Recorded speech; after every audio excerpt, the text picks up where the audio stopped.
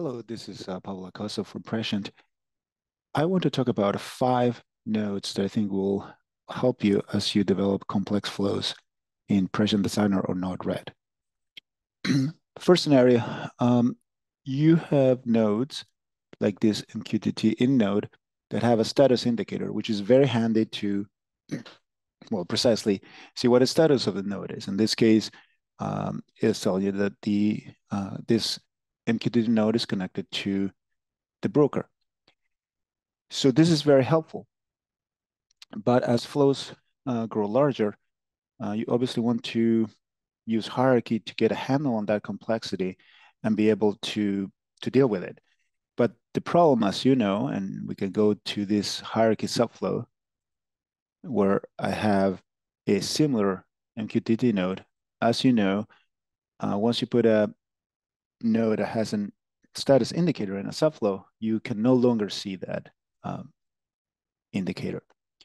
So one way to deal with it is to use the status node. That's the first node that I want to highlight. So the status node essentially generates a message every time a node that it is watching changes status. And you have the option of essentially watching all the nodes or watching selected nodes. In this case, I'm just observing the comms subflow MQTT in node. And so when I deploy this flow, this node went to the connected state, and you can see here in the debug sidebar what the message that the status node generates looks like. It's essentially what you would pass to the node.status API. So it's a fill property, a shape property, a text, and it also tells you what essentially what node changed state, what node produced this status, which is it's handy sometimes. So this is great. So one thing that you can do with this is use the status to trigger something. The status change to trigger something. And to continue with the MQTT node, for example, you may want to wait till the node is connected.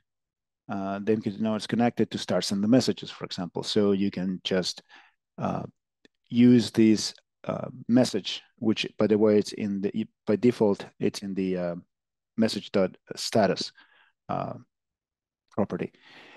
You can use this method to wait for, say, a fill of green, and then you would start sending messages. But what about the visual aspect of the status indicator?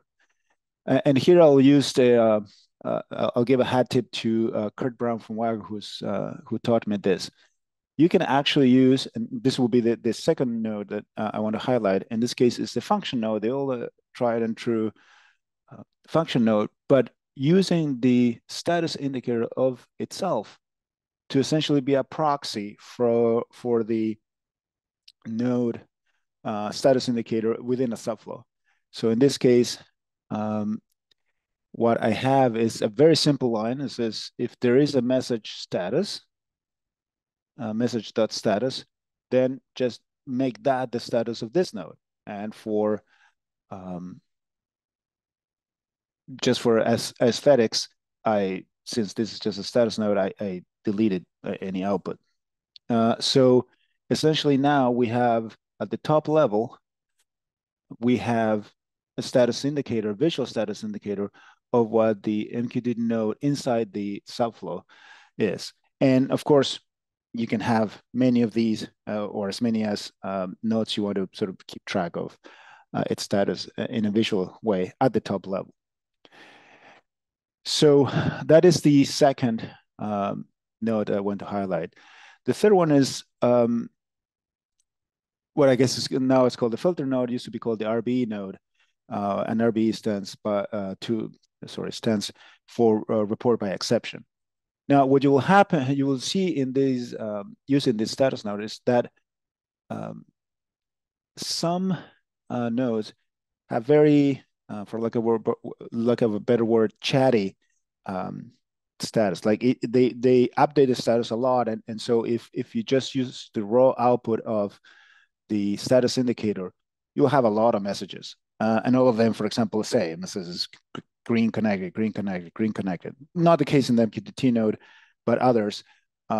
Essentially, just every time they check status, the way the nodes are coded, they just send the status. So for that, it's very helpful to use this report by exception node, which has many uses, but this is one use that I think it's easy to see the value of. And the mode I'm using it, you can see, has many modes, so you can use it. But in this case, the most common, I would think, use is to log and list value changes, which means it's gonna filter out, i.e. not send to the output, any message that is the same as the last one it had. So in this case, if we keep sending the same status, say fill green shape dot text connected, if we keep sending it, only the first time that we send it, it's going to change. Otherwise, it's going to propagate through the output. Otherwise, it's not. And you can see here, I have like a simple example. I have a connected injector and disconnected injector, meaning this is going to send a connected status, and this is going to send a disconnected status. So the last message that the RB node saw is connected status. So if I send connected messages, nothing's going to show. I guess just to be fair, I have to turn on this debug node. So if I keep sending connected status, nothing is going to go through the RBE because it's the same node and the same message as it saw before. But if I send a disconnected, boom, it's going to appear now. And you can see it's disconnected, right? If I keep sending disconnected, it is not going to do anything. And again, if it changes, then it shows up. So that's it's a very helpful node to minimize the data through certain connections, which is particularly helpful if as in Prescient Designer, if this subflow is deployed to an edge device and the edge device is connected via cellular connection, you probably want to minimize the amount of data you send. And there's no point in sending the same message over and over again. Just report by exception, meaning just only send when something changes. So that's the third node I want to highlight. The fourth one is, again, in the case of Prescient Designer, where this subflow is deployed to a device, what happens if there are errors in the device? You're not going to see them. I mean, if you're running something in the cloud portion of Prescient Designer or in Node-RED, you see it, and they say if this function generates an error, then you'll see it in the debug sidebar. But if it's running remotely, well, it's going to be in the remote Node-RED node in Designer here in the cloud portion.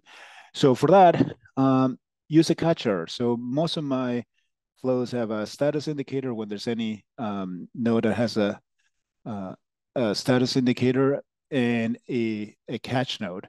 In this case, again, kind of like the status node, you can either monitor all nodes or you can monitor a selected number of nodes. So in this case, I'm just monitoring this function, which is generate error, which it's kind of silly. It will generate an error. When I send a message, it's going to send a message as a string, and this JSON.parse is going to generate an error. But what you will see is that when I send the error, it's gonna the catch is gonna generate an error, and then when I turn this on, you will see it in the sidebar, just like if it were running locally. And similarly to the the status node, it'll tell you which node is generating the error. So this is a very convenient way of making sure that you're not missing any errors in a remote flow in Prescient Designer. And the last node I'm going to highlight is, I'm just going to toot my own horn, is the prompt input node. A lot of times when developing large flows, debugging them, kind of in the process of developing them or testing them, you want to inject a bunch of inputs and do that quickly, test different scenarios. And you don't want to start changing an inject node and deploying. So the prompt input node is very simple. You essentially just uses the browser prompt to enter values, and you can select what that dialog window is gonna say, the output of what you input, where it's going to go in which property, message property, in this case, measure the payload. And you can also do some data type conversion directly. In this case, I'm just going to choose to remain as a string, and just to be kind of silly, I'm going to ask for a name, and then I'm going to say your name is, and whatever the input was, and set it to the debug output. So when you click this button, the browser prompt is going to appear. Here's the programmable prompt. What is your name? John. And then it's going to send it through the function node, and it prints your name as John. Very simple example, but just to highlight that you can click again. I haven't deployed, I haven't touched anything. Can I say my name is Pablo, and off it goes. So very quickly you can test all sorts of inputs, all sorts of cases without deploying, which speeds up the development process.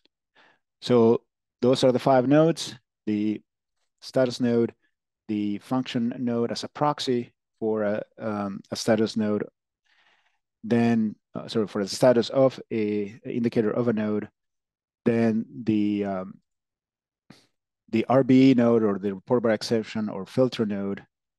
The 4th one is the catch node, and the 5th one is the prompt input node.